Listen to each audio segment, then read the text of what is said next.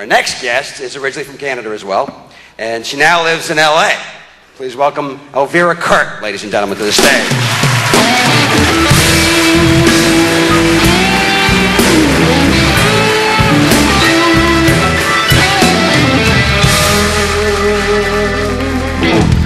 Thank you. It's great to be here. I always love coming back to Canada. You know the way the old saying goes, home is where the health care is. Do you take it for granted? I know I do. I've been living in Los Angeles almost a year, and I still haven't gotten any American health insurance. Like, some part of me is thinking that in case I do get into a medical emergency, I'll make it home in time. Hi, I'm checking in for Air Canada Flight 798 to Montreal. Carry on. Just my pancreas.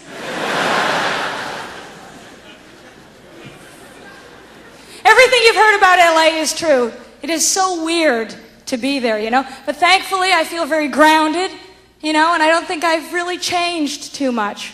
Although, I thought I'd just take a few minutes right now and tell you a little bit about Jesus. Isn't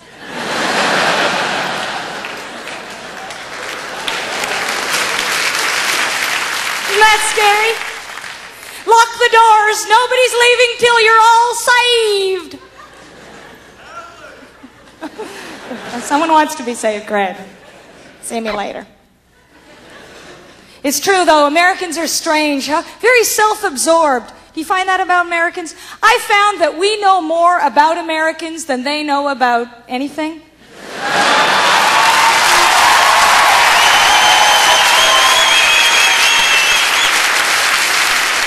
Oh, good, it's not just me. I mean, look at what they've given the world, huh? Las Vegas. It's a celebration of self-indulgence, huh? Anything you want to do to yourself there, you can do it. You want a steak at 3 o'clock in the morning in Vegas, there's a 16-course buffet. Go crazy. You want alcohol at 9 a.m., they'll bring a tray of drinks right to your table. You can smoke anywhere you want.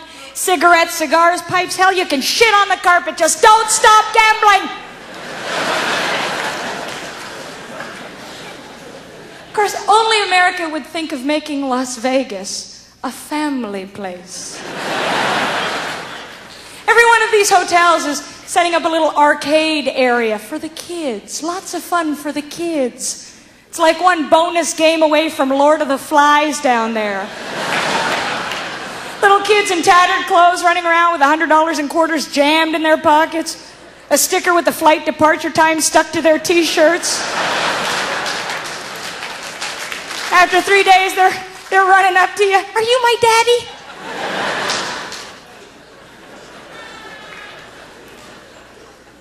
I don't know why my parents are so worried about my safety in LA. When you think about what my generation has lived through, I'm surprised there are so many of us left. Not like the way we're mollycoddling this generation of kids growing up, huh? Look at what we lived through. You think about this. Today, no one would even dream of inventing a lawn dart. Right? But this was perfectly acceptable when we were kids.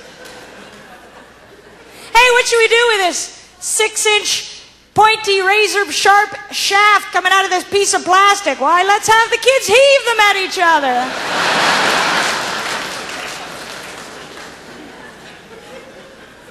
What if they lose an eye? Hell, they've got to. Let them play.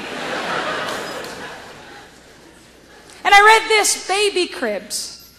Baby cribs built before 1975, they're being recalled. Apparently the little heads can fit perfectly between the slats and then get stuck and maybe twist and snap just like so. Which is great, yes, by all means recall the killer cribs, but hey, weren't those our cribs? How come our parents didn't call the crib manufacturers, huh? What was that scenario like? Oh, for God's sakes, is your little head stuck again? Get it in there. Get it back in there. Now you lie still and play with your lawn dart mobile.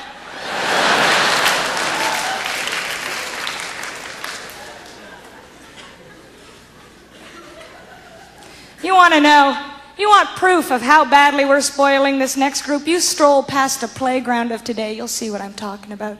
Everything's low to the ground. Little gravel bits to break the fall. Everything, all the sharp edges have tire pieces to cushion. Everything's made out of molded plastic that's round and low to the ground. Not like the instruments of torture we grew up with, huh? Steel beams embedded into cement. 8-foot-high monkey bars on concrete. What was the thinking there? Oh, their little heads are soft, they'll bounce.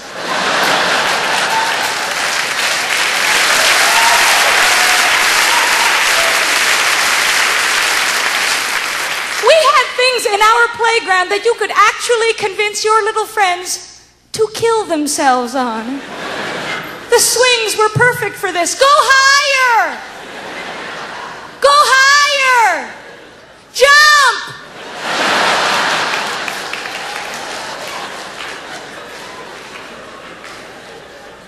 The teeter-totter, huh? With the right weight differential. This was the perfect catapult into traffic. Add another kid, aim for the highway. It was pretty much the chunky kid's revenge, wasn't it? You want to get off? Okay.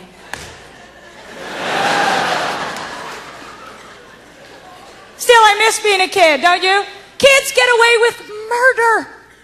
All that great behavior that gets socialized out of us, that's what I really miss, huh?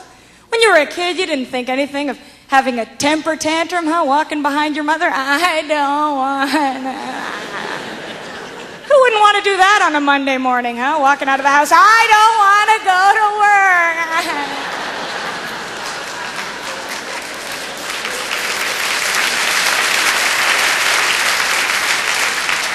Don't even let up once you're there at the office. Hey, you're not the boss of me. Oh.